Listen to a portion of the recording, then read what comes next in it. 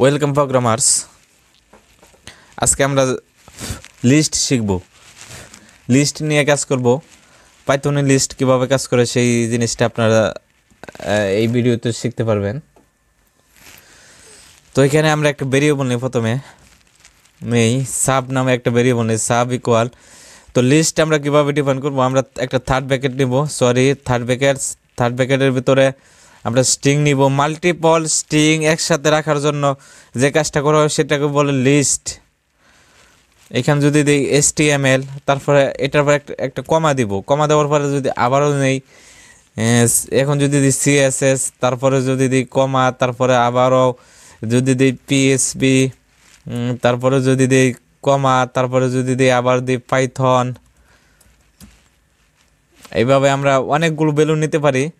তো এই 4টাই ভ্যালু নিলাম। এখন যদি আমরা এটাকে প্রিন্ট করি, প্রিন্ট কীভাবে করতে হয় আপনারা সবাই জানেন, প্রিন্ট। এখন এটার ভিতরে যদি দিই সাব, এখন যদি এটা প্রিন্ট করি আমাদেরকে সেম কি আউটপুট দিবে আমাদেরকে। আমরা আগের এটা ক্লিয়ার করে নিই, CLS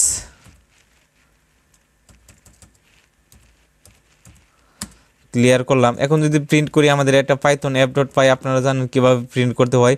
প্রথমে লিখতে হবে পাইথন, তারপরে আমাদেরকে ফাইল নামটা লিখতে হয়। আমাদের অ্যাপের নাম হচ্ছে app.py, মানে ফাইল নাম হচ্ছে app.py।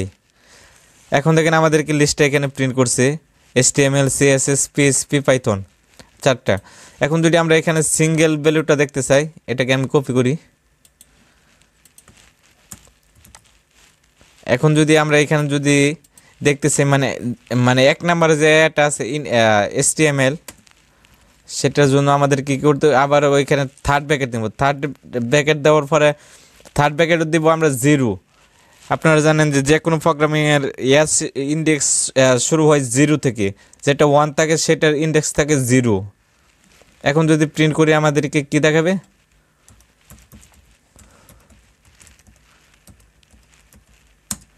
এখন দেখেন প্রথমে আমাদের লিস্টটা দেখাচ্ছে, তারপরে আমাদেরকে পরের লাইনে দেখাচ্ছে HTML। তো এখানে আমরা এভাবে সব কিছু করতে পারি। এখন এইখানে যদি আমি দেখতে চাই মানে লাস্টে যে ভ্যালুটা আছে সেটা আমরা কিভাবে দেখব, সেটা আমরা দেখতে পারি।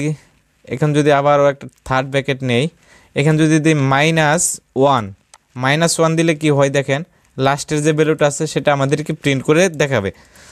পাইথন app.py, এখন দেখেন পাইথন আমাদের প্রথমে লিস্ট আমরা যেহেতু 3বার প্রিন্ট করছি, প্রথমে আমাদের টোটাল ভ্যালুটা আমরা প্রিন্ট করছি, তারপরে আমরা কি করছি 0 নম্বর যে ইন্ডেক্সটা আছে HTML যে একটা রাখছি সেটা আমাদেরকে প্রিন্ট করে দেখাচ্ছে। তারপরে শেষে যে আমাদের একটা রাখছি সেটা আমাদেরকে পাইথনে করছে প্রিন্ট করে, পাইথনটা প্রিন্ট করে দেখাচ্ছে। সেটা আমরা শেষেরটা কীভাবে প্রিন্ট করছি, -1 দিছি, শেষের ভ্যালুটা দেখাচ্ছে। তো আমরা এখানে চাইলে আবার নতুন করে আবার কিছু এখানে অ্যাড করতে পারি, যেমন সাবজেক্ট আছে। এখানে যদি থার্ড ব্র্যাকেট নেই, থার্ড ব্র্যাকেটে যদি এখানে আমরা আবার যদি সাবজেক্টের সাথে অবশ্যই আপনাদেরকে একটা জিনিস দিতে হবে, প্লাস দিয়ে দিতে হবে। এখানে যদি আরও কিছু অ্যাড করি,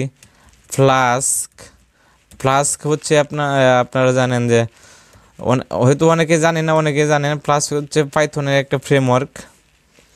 এখানে যদি লিখি জেঙ্গো, এখন যদি আমরা প্রিন্ট করি, এখন কিন্তু এখানে আরও 2টা জিনিস অ্যাড হবে। এখন যদি আউটপুট দেখার চেষ্টা করি, এখন দেখেন কি দেখায়, এই যে প্রথমে প্রিন্ট করছে আমাদের কি প্রিন্ট করছে প্রথম। আচ্ছা, এটা ক্লিয়ার করে নিন, না হলে আপনারা বুঝবেন না।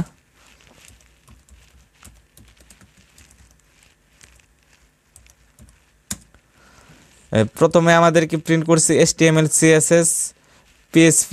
প্রথমে আমরা প্রিন্ট করছি প্রিন্ট সাব, মানে সমস্ত ডাটাগুলো প্রিন্ট করছে।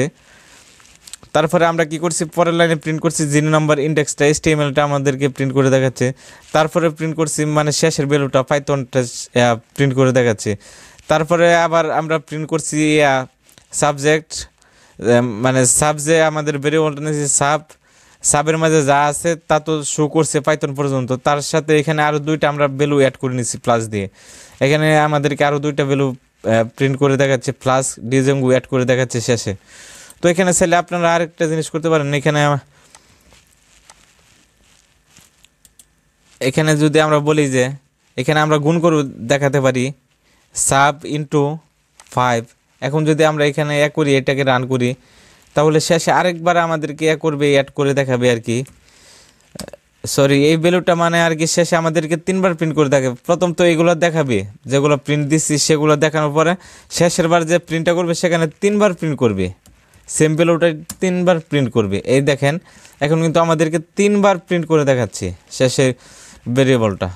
তো আপনারা সবাই বুঝতে পারছেন মানে লিস্ট কিভাবে কাজ করে। লিস্টটা অবজেক্টের মতো, যারা আপনারা জাভা স্ক্রিপ্টে দেখছেন, জাভা স্ক্রিপ্টের আমার মোবাইল দিয়ে কয়েকটা ভিডিও করছিলাম, সেগুলো যদি দেখে থাকেন তাহলে হয়তো আপনারা বুঝতে পারছেন মানে লিস্টটা কীভাবে কাজ করতেছে।